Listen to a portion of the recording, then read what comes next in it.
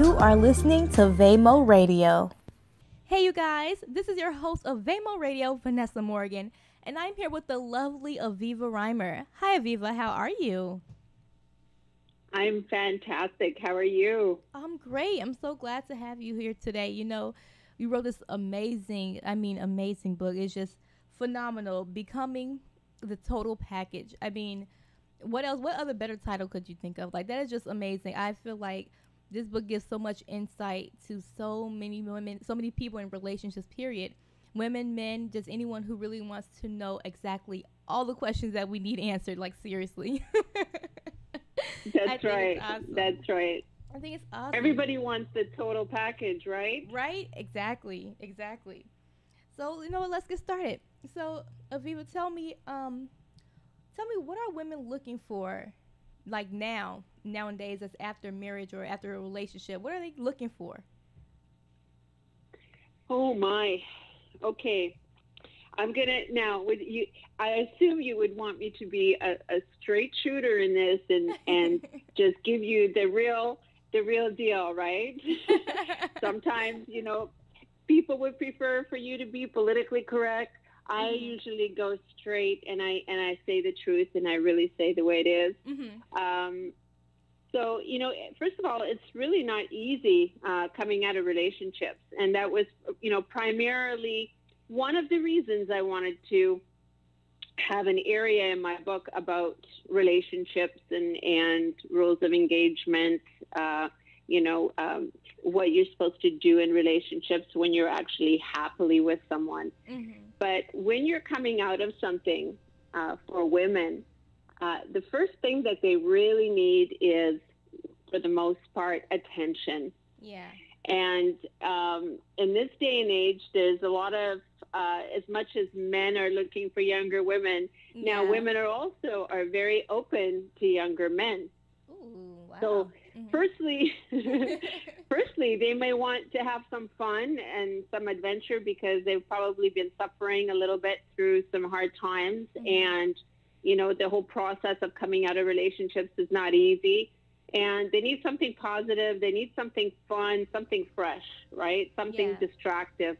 And that's usually some, nice attention from men maybe they haven't been receiving in their relationship. So some courtship, some fun times. Yeah. And, at times it's not necessarily heavy either. So I would probably just say fun and adventure.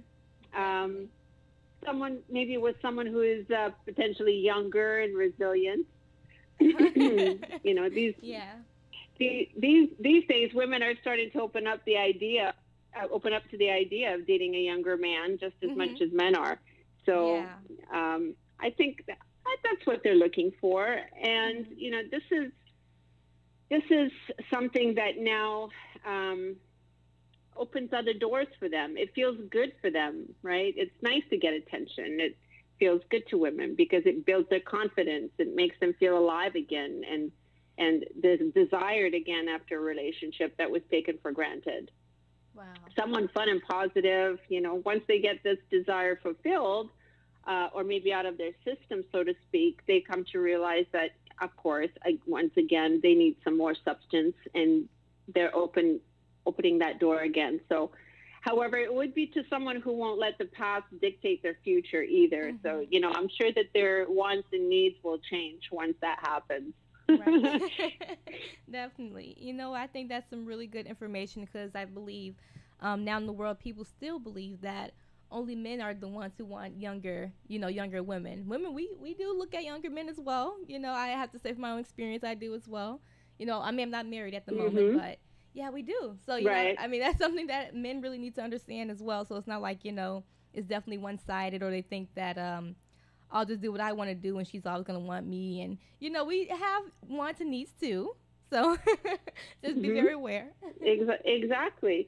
And younger men are very open to, I would have to say, if someone was to have fun before they commit, younger men are looking for older women. They have their reasons as well. They mature women. I'm saying women over let's say 40, right? Uh-huh. Maybe they've had some long-term relationships or marriage or kids are coming out of something long-term. They know what they want. Yeah. Um, they're not too much into drama. They're like a fun thing for younger men. So I find that they're always attempting to try to make something happen with mature women. Plus, they like the Mhm. experience they get. Definitely right. Mature women as well. I mean, there's all kinds of things. Yeah. So it all really depends who you are, where you're coming from, what Yeah. you want to experience, and before you find someone that you might want to settle down with again, right? Yeah, definitely. Yeah. So tell me, Aviva, tell me, what are three things that you feel will impress a woman? Uh-huh. Yeah. Okay. Well, there's a lot of things that can impress a woman, but Mhm.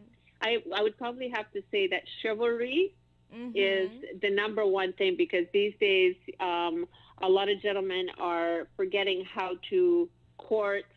They don't feel like they have to do the work anymore. Yeah. So, therefore, women are starting to give more and not get what they need back. So, I would have to say chivalry is definitely one of the major, major things that women are really impressed by. They like to see that a man was taught right, that he hasn't given that up.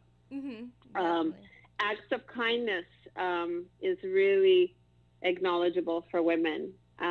They like someone who is detailed, and they think about those little things, or they might get you a little gift or bring you a little card, really chivalrous with, acts of kindness, right? Yeah. So Definitely. that really makes an impression on a woman. We Mhm. don't we we're very attracted to men based on how we're treated. So this is also very important. In men who are detailed, Yeah. someone who that knows how to take control is also really, really nice to see, Mhm. right? Yeah, Yeah. and Definitely. there's one more that's really, really key. A man that's not afraid to show his emotion, expression, or vulnerability. Mhm. I Yeah. swear that seals the deal for a woman, because Yeah. we're emotional creatures, right? Oh yeah. I Definitely. mean, it, when you hear a man say, I I've developed feelings for you, and it's scaring me a little bit, and I wanted to share that with you because I really want this. Someone who's expressive and vulnerable is a beautiful thing for a woman. Oh yeah. Oh yeah. Definitely. I feel like And it could be a beautiful thing. I'm sorry. It could No, be go a ahead. beautiful thing for a man too, because he will see that if he's with the right woman, if he's vulnerable with her, it's going to be received and reciprocated so well that it's only going to be a reassuring thing for him as well. Oh So it's a yeah. win-win, Right. Yeah. Exactly. I feel like everyone needs that. right? Have someone who has that same can share that emotion or share that feeling with you is very generous. I feel it's very loving to the other, even if it's men or women. Absolutely. They definitely can feel that. If you It even share the same emotion with me, it's like wow, that's amazing. Yeah, it shows that you have a strong emotional IQ, and Yeah. it shows that you're willing to take charge and not allow the fears to overwhelm you and keep you from something that's going to make you happy, Definitely. Definitely. So like, right? why do Hmm. you feel that people stay in unhealthy relationships? Even when people know, they realize.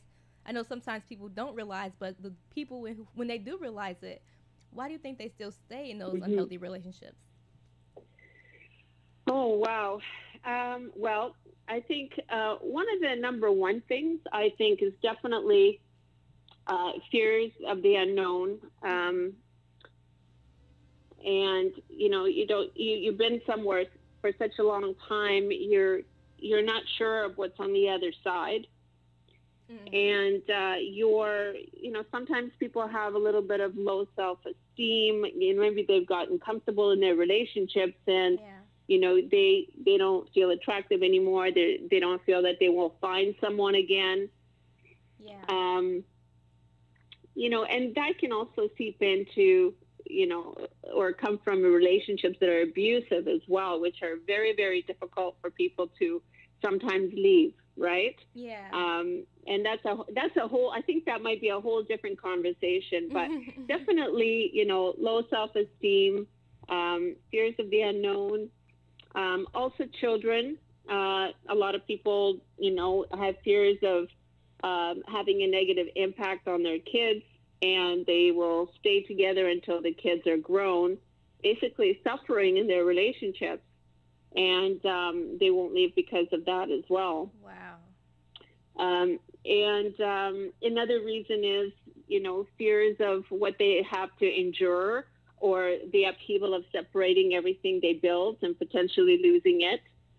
So definitely for financial reasons, and having to go through all of that. That's why in my book, I strongly suggest, I give a lot of tools I provide a lot of tools in the book for people to get the perspective they need in order so that they can handle things accordingly. And, I give them a perspective that might be an answer. And that is to be positive and, do the best you can and try to do things amicably and with love, and face your fears. Definitely. So, and children is really big too. Yeah, especially the children. You know what, Aviva, from what's already been said, I can already tell that you're very, very knowledgeable about emotions, especially from a woman's point of view, and being able to express that, especially you actually creating this book and being able to express that with everyone. I know you're very knowledgeable about this, so I would like to really know, like, how do you feel about the Me Too movement? Okay, so I mean, this world is big enough to have all the negative and all the positive, right? Yeah. And unfortunately, some of that negative happens. There are definitely people out there who will cross certain boundaries, who will, put somebody in an unpredictable situation and a compromised situation. And of course, we know who those people are, right? Yeah. They're definitely out there. In the book, I call them wolves, or wolves in sheep's clothing. So you have to, Yeah. And unfortunately, women in this case, because of the Me Too movement, have put themselves in certain situations that could have been misinterpreted, and certain things happened. And there could have been men who are just really aggressive and arrogant and think they can have whatever they can have, and they abuse women. Yeah. But at the end of the day, here are my thoughts. I actually feel, sorry for the men. I feel sorry for men.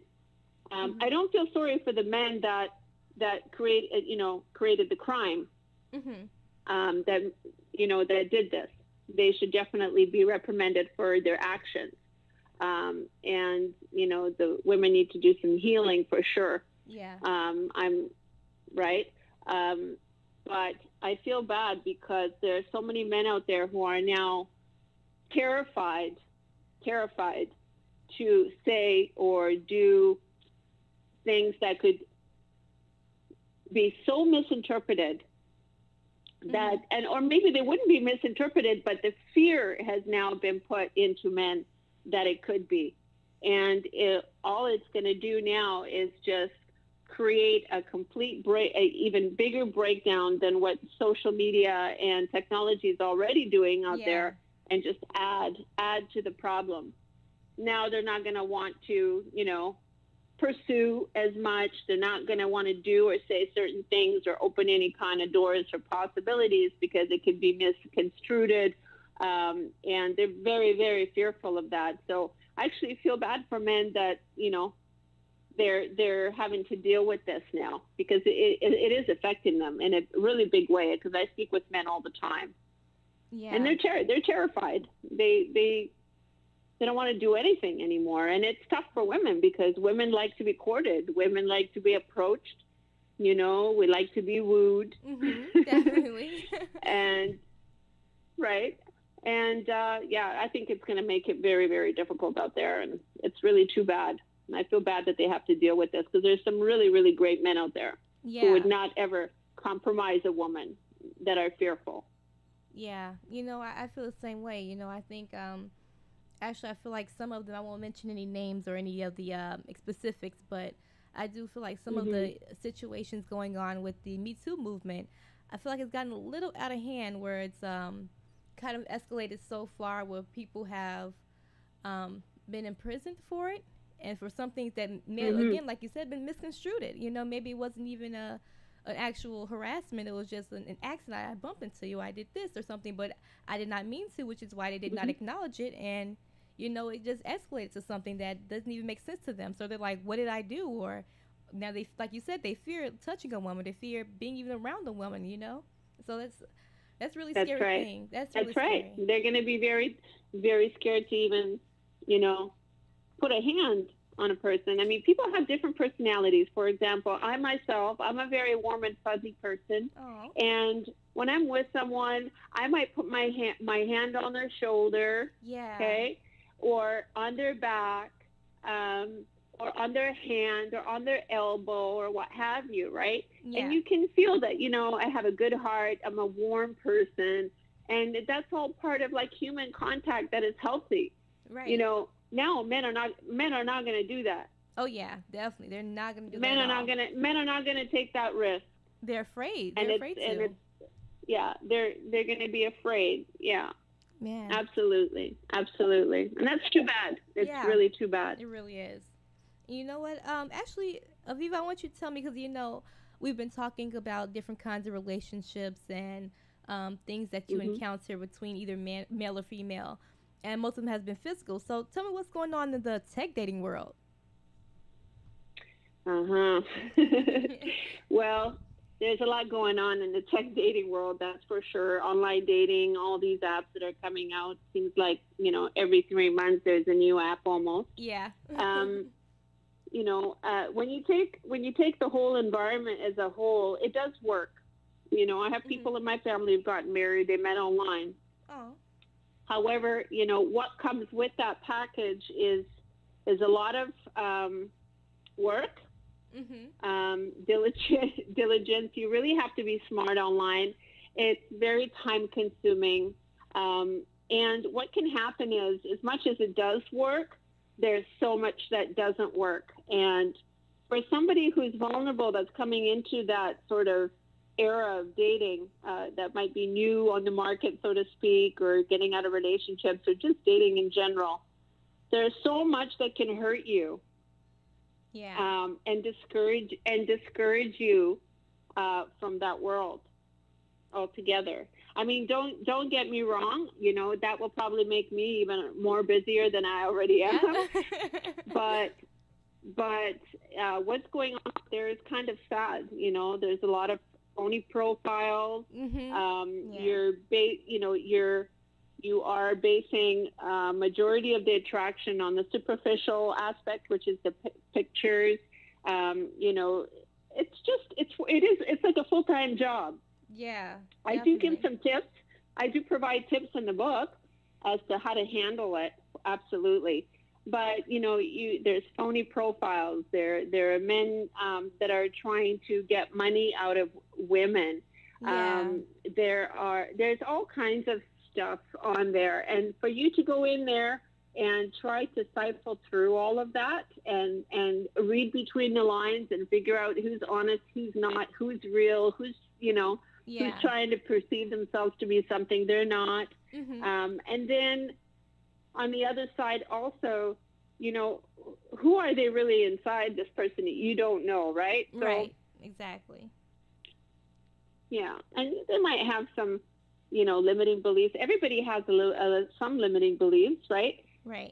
The people that are going to, for example, and I'm not trying to promote my book, that are going to read something like this, are going to really start to self-reflect and figure out, instead of looking to others for what they may have or not have, I hope they're diligent in looking at themselves first so that they know exactly what they're bringing to the table and what they need to address or deal with before they go out there and they meet someone that may or may not hurt their relationship. So if you do your part and you self-reflect and you fix whatever, might be holding you back, you are more likely to meet the right person knowing who you are, because you will attract, the same. Right. Exactly. But it's very difficult out there. Absolutely it is, especially for the younger generations as well. It's like every single experience will condition you to have less faith and less trust. And that's not what we want. That's not what we want. It's supposed to be a good experience. It's supposed to be a fun experience and fulfilling one as well. So how do you maintain a healthy relationship? Are you asking me personally, or what you asked me what is important in maintaining a healthy relationship for others? Well, first for others, and then I want to know you. Well, one of the most important things, in my belief, is that you have to have your own life outside of your relationship. Yeah. Okay. You have, as much as we want to have interests that we both enjoy, things that we love to do together, the commonalities, etc., things in common, same background, what have you. It's also good to have a life of your own with friends and others that, that you can bring into your relationship and discuss or share. You don't have to have, everything in common. And it's important because it keeps you're an individual before you meet anyone. And there's so many relationships out there who, they get together, they get married, and they get settled into their ways, and they forget all about their lives. They're not spending time with their friends anymore. They're not seeing family as much anymore. They're not doing the things that they used to love anymore because they start to mirror themselves and become an extension of their partner versus their own person. Yeah. So I think it's a really healthy thing to, have a life of your own, go on vacation with friends, do things that you love, and then share that with your partner and respect each other for the things that you have in common and the things that you don't have in common. Definitely. It should be a nice balance, And another one that's really important is I think everybody needs to maintain themselves and look good and take care of themselves, for themselves and for the partner, obviously, because when you're attracted to somebody, you love the way they look, you love the way they walk, they talk. Yeah. Right? Exactly. Yeah, definitely. I mean, I definitely feel like you should keep yourself comfortable. Together. Yeah, definitely. And then what? Right? I mean, then you gain 30, 40 pounds. Yeah. Your chemistry starts to decline a little bit. I mean, we're all animalistic beings, right? Yeah. I mean, you have to be able to feel sexy. You have to be able to feel it to be able to have it affect that other person. Right. You know how they say, you can have a lot more fun once you lose, 40 pounds, so to speak. And yeah. And right. And what about the health aspect? That's also really, really key as well. If you're not healthy, right? Like Dr. Oz always talks about your biological age and your physical age. So you can be 35, but you can be 55. Yeah, definitely. But right, and that's not what you want. That's not what you want. You want to stay as young as you possibly can all the way around, so that you have a great life, great relationship, and make that last as long as you can. Right. So it's important to take care of yourself and take care of yourself for yourself and for your partner. I mean, that's what we all start with. Why should we change that, just because we're married for 10 years? Right. Those are the relationships that will last a lifetime. Definitely. I think it's really important to always stay physically and mentally healthy. That's very, very important. Psychologically healthy as well. a huge That's factor. right. That's a huge factor. Sometimes that does break up a lot of relationships and marriages, losing yourself and losing who you are and keeping yourself together. Exactly. So, yeah, definitely. That's right. I mean, this is how you keep your love alive Yeah, and the romance alive, right? exactly. Yeah, definitely. So, actually, if you The got. romance is never going to die because you're always sexy. You're Right? always, feeling great and oozing that energy. Yeah, That's definitely. important. Definitely. Viva, I want to know exactly how do you maintain a healthy relationship? Well, I try to practice what I preach. I heard So that. that's that's what I do. I practice what I preach, and I also like to I'm a planner. I like to have fun. I like to laugh. You got to have a good balance. I like to travel. I get really Mm. busy sometimes, and I have my really really busy moments, and then I'll make sure that I allocate some time to spend with the people that are important to me. My partner, my daughters, even though they're grown. Mm-hmm. Working out is a really big part of my life. So that definitely keeps me sharp mentally and emotionally and physically. And that keeps me going. So, and then I share that with the people that I care about the most. And I try to have a nice balance, Oh, that's right? nice. Yeah, that's great. That's awesome. Downtime. You know what they Yeah. say, play hard. No, work hard, play hard. Yeah. Definitely. I'm glad that you actually was able to find your own balance and to be able to do things that you love and still be able to keep and maintain a healthy relationship with not only a lover but Yes, also with family and other people around you. So that's awesome. Especially we spread off a lot of positive that's energy. right. So that's awesome. That is It's a awesome. choice. It's a choice, Mhm. right? Yeah. It's a choice. I know there's a lot of people out there who struggle. They have certain situations, but you might not be able to change your situation in a day, in a week, in a month. But if you put a plan together, you can change. You can change it. Doesn't matter Definitely. how long it takes you. You can take those little baby steps, and you can get to where you need to go. And that's exactly what I provide in this book. Definitely. So, for those of us who are as interested as I am, where can we find your Uh book? huh. You can find it on Amazon. You can find it on my website, which is www.avivareimer.com. And actually, I'm not sure when this is going to air, but this Friday, for 24 hours, it will be available on Amazon for $1.